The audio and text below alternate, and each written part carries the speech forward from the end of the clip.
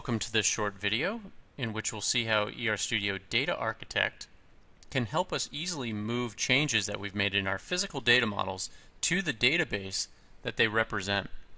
So here I have a physical data model for SQL Server 2005, and let's go make a change to this broker table. We'll add a new column.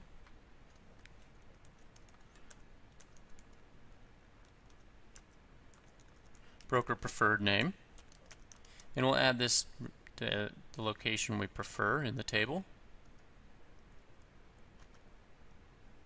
And now we want to push that column into a database by comparing the model to the database using the compare merge utility.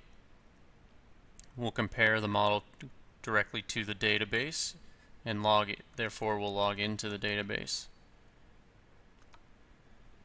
We want to make sure, of course, that the correct settings are set here, like comparing tables and columns. And then we'll run the comparison. We can see the differences here are that the new column does not exist in the database table, and there are some sequence orders that are off now. So let's change the resolution from ignore to merge into target. We'll create an alter script to push this change. We'll store the alter script here, but we'll also load the alter script into an iSQL facility that's provided with Data Architect, where we can go ahead and connect to the data source with an ODBC driver.